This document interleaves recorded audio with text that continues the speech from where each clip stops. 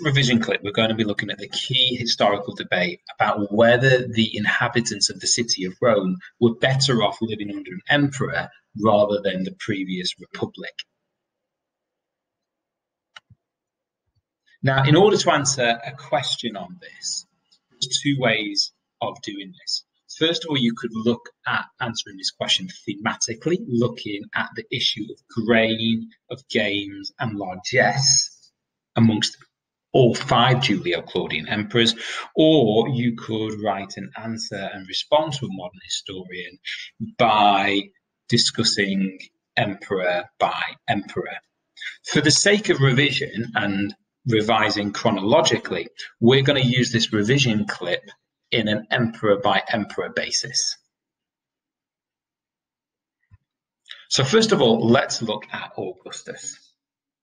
Importantly, at the time that Octavian returns to Rome after the defeat of Antony and Cleopatra in 31 BC, Rome has still had a lengthy experience throughout its history of grain shortages and grain problems. Rome had had a major issue in terms of supplying its city with food for a range of reasons. First of all, the increasing population, a population used to receiving the grain dole, uncertain harvests, and as evidenced earlier in Octavian's career with the conflict of Sextus Pompey, there was an issue of pirates affecting the grain supply. You could look further back in Rome's history and see Pompey and the Lex Gabinia of 67 BC as a response to a similar problem. So with Octavian, or the newly christened Augustus, now in sole control of Rome, certainly we can see a range of methods used to improve the living standards of the population of the city. And none more so is this evident than the res gestae. The res gestae, obviously you'll need to discuss the analysis of the usefulness of the res gestae, and certainly res gestae will be highlighting key examples of Augustus's generosity, as Augustus will have wanted this to highlight the positive relationship he had with the vast majority of Romans and the different social groups and classes in the city. Res gestae in particular has 3 key verses which really do demonstrate Augustus's generosity to the people. So firstly, in verse 15, we've got a whole discussion about money, grants, and largesse given to the people. So verse 15, we've got lots and lots of examples. We've got the payment resulting from Caesar's will in 44 BC of 300 sesterces. We've got a gift of 400 sesterces to each citizen in 29, again in 24 BC. We've got grain grants as well, 400 sesterces for the 3rd time in 11 BC. By his 12th consulship, 240 sesterces each to 320,000 members of the urban plebs. And in his 13th consulship in 2 BC, a further 60 denarii apiece to the plebs. So some great examples of generosity to the population of Rome. Similarly, in verse 22 and 23, we've got about the entertainments and the games that Augustus introduced. So, for instance, we have gladiatorial games being discussed, the secular games, the games of Mars, beasts, hunts, and a naval or mock naval battle that's put on for the people. So we've got lots of examples of generosity in res gestae. However, the key thing to consider is, does this generosity have some type of suspicious timing? Certainly, there's a pattern where every time there is a gift, there is some type of constitutional change or shift, whether that's the return after the defeat of Antony and Cleopatra, or whether that's the first settlement, the second settlement, or introducing his grandsons to official life, therefore setting up a monarchy later on in his reign. Suetonius is really positive about Augustus and the improvements that he makes for the city of Rome in his coverage of Augustus. In verse 41, he talks about his generosity to all classes, displayed on many occasions. He talks about his largesse, and also discusses about how Augustus responded to food shortages, supplying grain at a cheap rate or even free.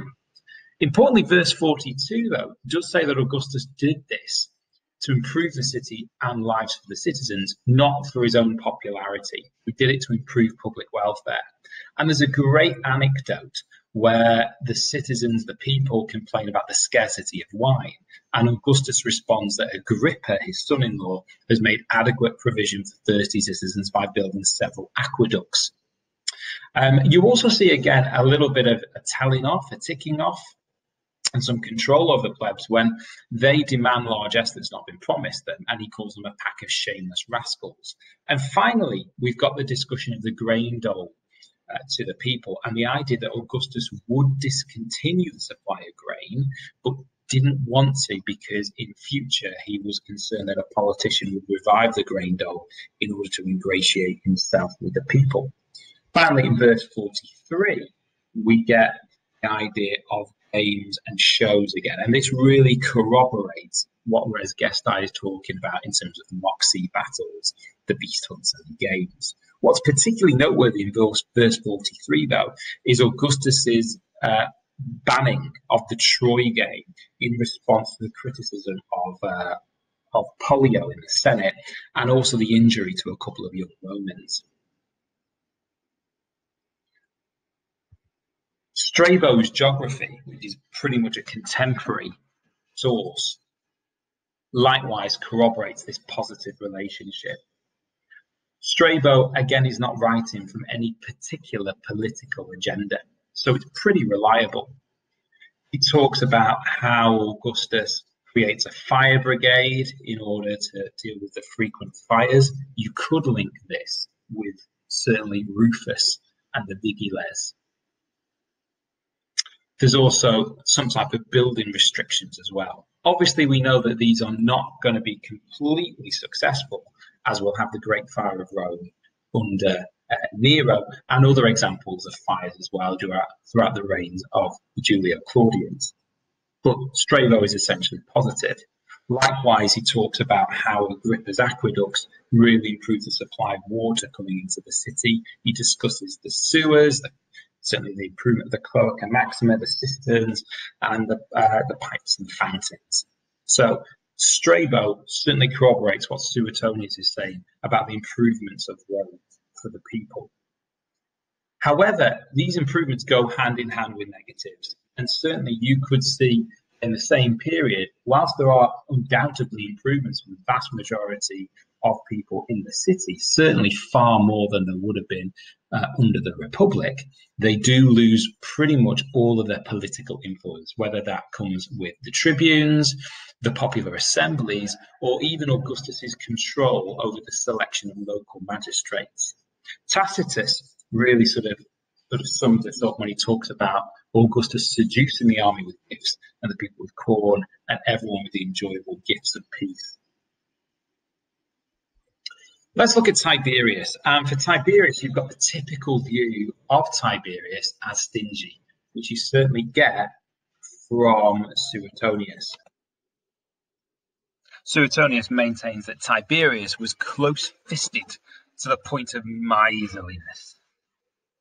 Now, where the key material is here is in verse 47 and verse 48.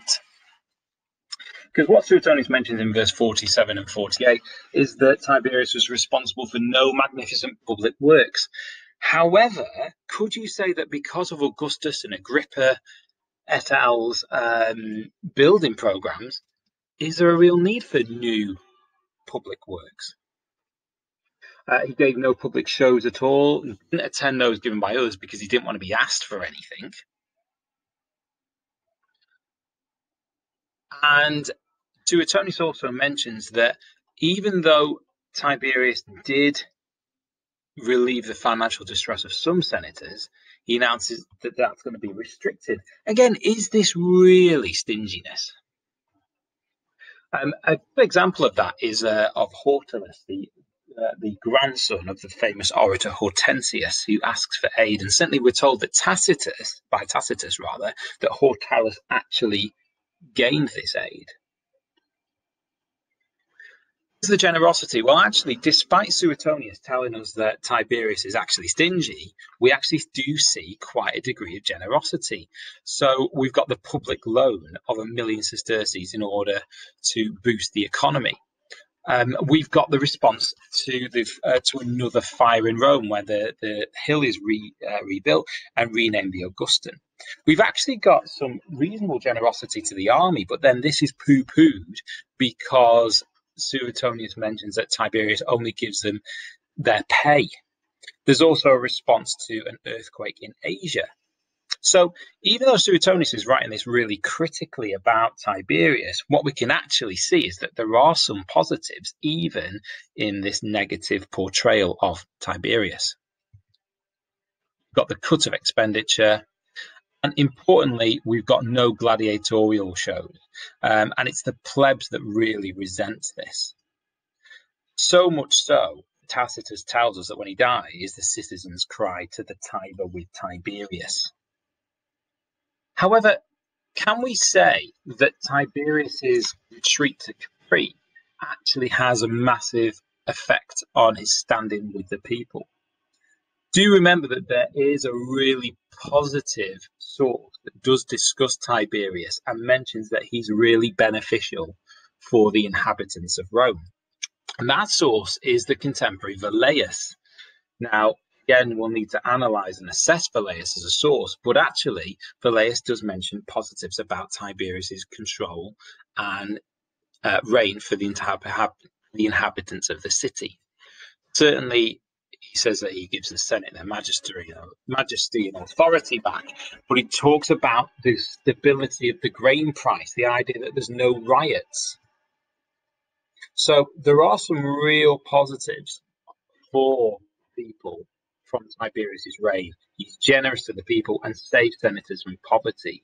So we can actually see that Velleius actually corroborates some of those positives discussed by Suetonius.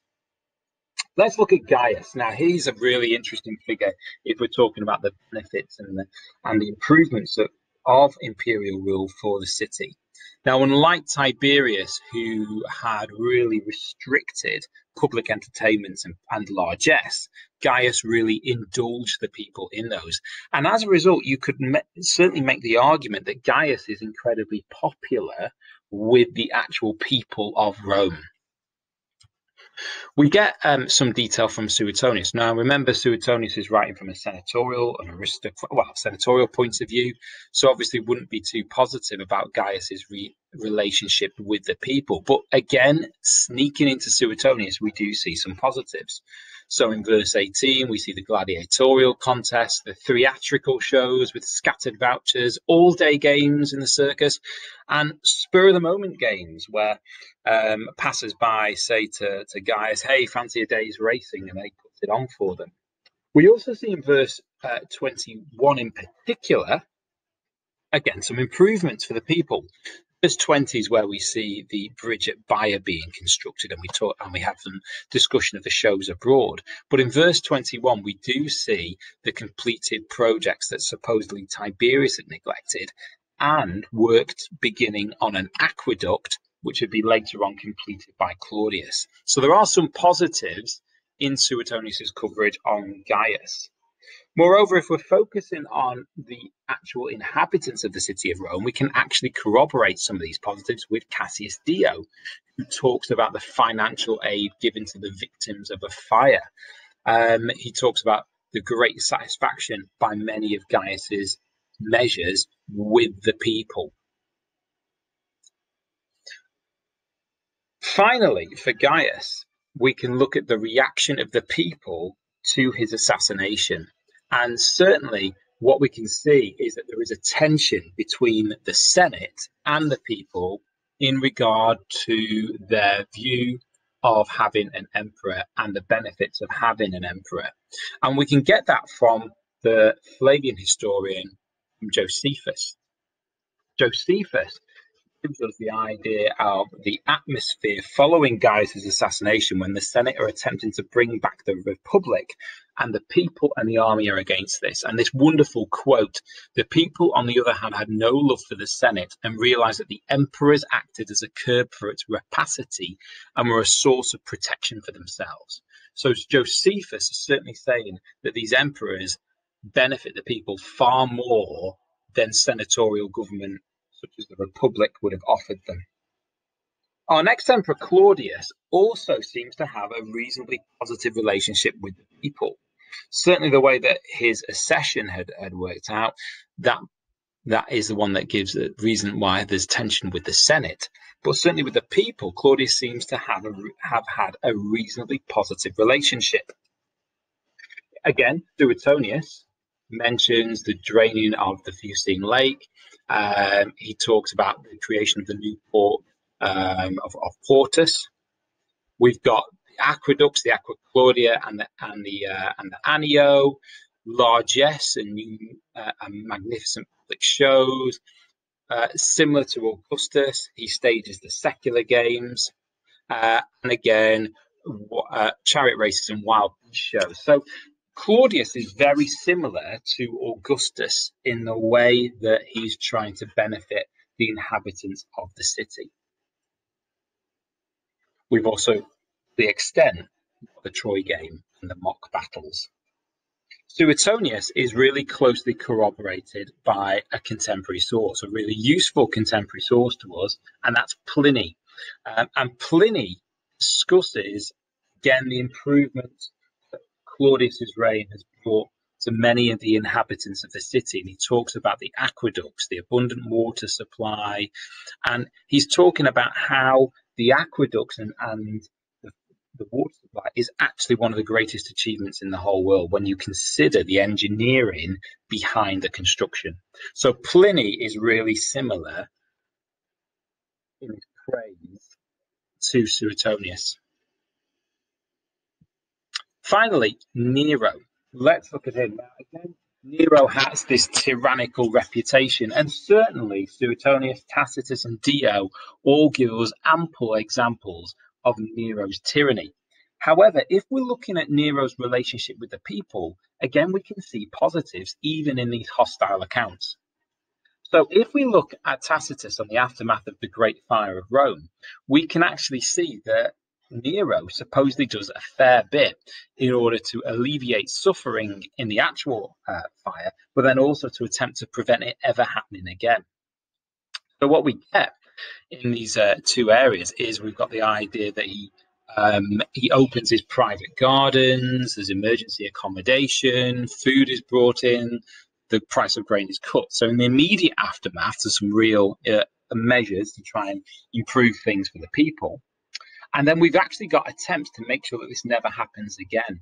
So the rebuilding of Rome with building regulations, broad streets, spacious houses, Nero spending money on this as well, the public water supply being improved again. And actually, these measures were welcome for their practicality and beautified the new city. So the people being supportive of these. Hilariously, you've still got the old mood hoovers at the bottom who are complaining that the narrow streets had actually been great in the previous city because it had protected against the sun, and now actually the big streets make it far more warmer. So hilariously, you're always going to get some criticism.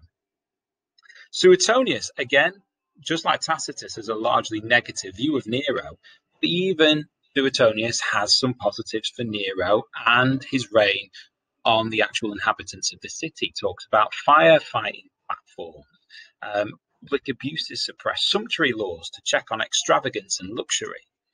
We've got careful monitoring of the grain supply, completion of Claudius's aqueducts and portus, and 400 sesterces given to the people on 2 occasions. In addition, aid given to alleviate the suffering of an earthquake, just like Tiberius had done. So we do have some positives. However, that being said, Suetonius's coverage does show that Nero did lose the support of the people towards the end of his reign, and in response to the revolts that he was being faced with, and certainly the actions that Nero was putting into place in order to deal with these revolts, such as the Amazons, the prostitutes that were to be equipped to take with him in order to deal with the revolting governors, the taxes, the profiteering from grain. And despite some of the positives that Suetonius mentions to us, Suetonius finishes his coverage with Nero just before his suicide by saying that he was universally loathed. So the important thing is with our governors is that, with our emperors rather, is that for each emperor, we can make the argument that there are either positive relationships with the people, or even in the case of Tiberius, that there are some positive actions.